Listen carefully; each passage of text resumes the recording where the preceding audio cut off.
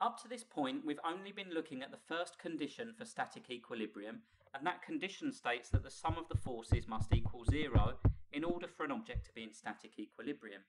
So what we've been doing is we've been treating objects as a point in space. We haven't looked at the physical dimensions of that object up until now. But what we're going to start to do is we're going to start to treat objects as they actually are, which is where they have physical dimensions. So on the left-hand side of the screen, we have something called a space diagram. And this not only shows the forces that are acting on the object, but it also shows the dimensions of the object.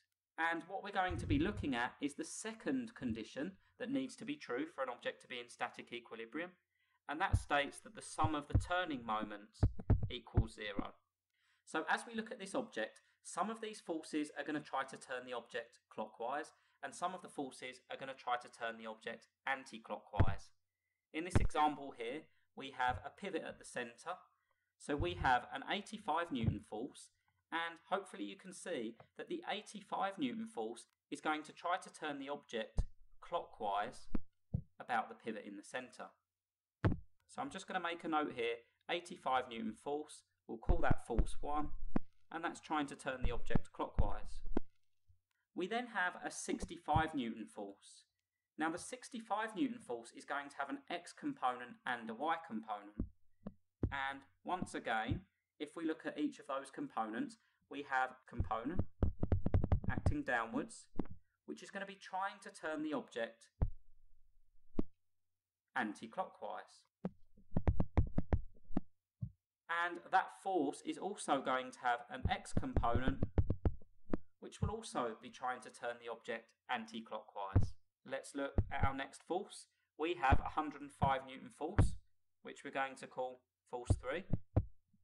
And force 3 has an x component.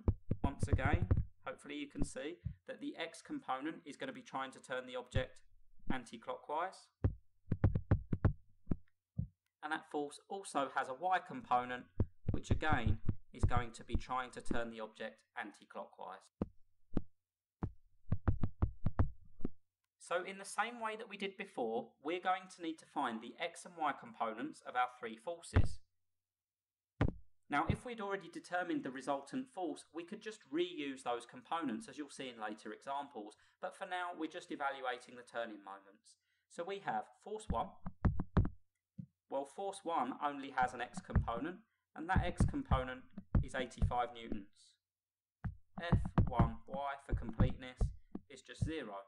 Next, we have force 2, which has an x component and a y component. So first of all, F2x equals... Now, as we look at that force, we can turn it into a triangle, like so. We can see that the x component of that force is going to be the adjacent of that triangle, because the longest side is the hypotenuse, the side opposite the angle is the opposite, and the remaining side is the adjacent. And adjacent is hypotenuse cos theta, or in this case, 65 is our hypotenuse, cos of the angle, which is 45 degrees, and that will give us our x component of that force. And that comes out as 45.96 newtons. That force is acting left to right, so it's positive. Next we have F2y. Well, F2y is the opposite on that triangle, so we've got hypotenuse sine theta, or 65 sine 45 in this case. And that comes out to be 45.96 once again. Now just take care here, because that component of the force is actually acting downwards, and downwards is negative. If we look at our third force, F3x and F3y, we can look at that force on the diagram, and we have a 105 Newton force at 55 degrees. We turn that into a triangle. Our hypotenuse is the longest side. The side opposite the angle is the opposite, and the remaining side is the adjacent. So once again, our x component is going to be the adjacent. So we have 105 cos of the angle, which is 55, and that will give us the x component of that force, and that comes out to be 60.23 newtons. it's going left to right, so it's positive. And finally, our y component of that force is 105 sine 55 degrees, and that equals 86.01 newtons. And once again, it's bottom to top, so it's positive. So we have all of the x and y components of those forces. Now what I'm going to do to try to help you to visualise what's happening here is I'm going to replace each of the forces, force 1, 2 and 3, with their x and y components on the diagram. So force 1 was our 85 Newton force, and the reason why I haven't replaced that force on the diagram is because it already only has an x component. Force 2 was being applied on the bottom left corner of our plate. That force does have an x component, and that x component is 45.96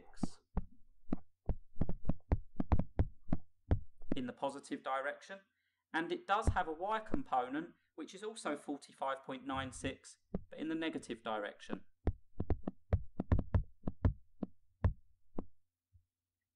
And force 3 was being applied to our bottom right hand corner, and force 3 did have an x component.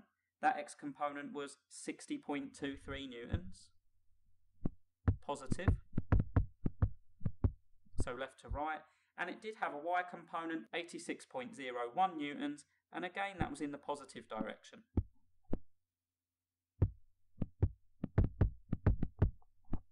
Now once again we need to look at which direction each of these forces are trying to turn this plate. So if we start again in the top left corner, we can see that the 85 Newton force is going to try to turn the plate in a clockwise direction, about the pivot in the centre. The 45.96 x component down here is going to try to turn the plate anti-clockwise. The 45.96 Newton force acting downwards is going to try to turn the plate anti-clockwise.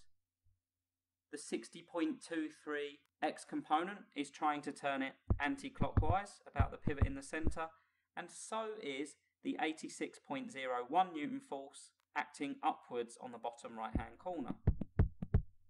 Now we can see that the net result of that is probably that this plate is going to want to turn anti-clockwise, but it doesn't. And the reason it doesn't is because that resultant turning moment is going to be balanced by an equilibrant turning moment, like so. So we have a resultant turning moment and we have an equilibrant turning moment. The pivot in the centre provides the equilibrant turning moment that prevents this plate from turning. Now in order for there to be a turning moment, a force needs to be offset by a distance. A turning moment is essentially a force times a distance. So if we go back to our condition up here for static equilibrium, that's the same as saying the sum of all of the forces times all of the perpendicular distances equals 0. Now I'll just give you a visual example of this. If you want to open a door, you push the door by the handle. You push the door at a distance away from the hinge. If you were to try to push the door open at the hinge, then you wouldn't create a turning moment. The door wouldn't open.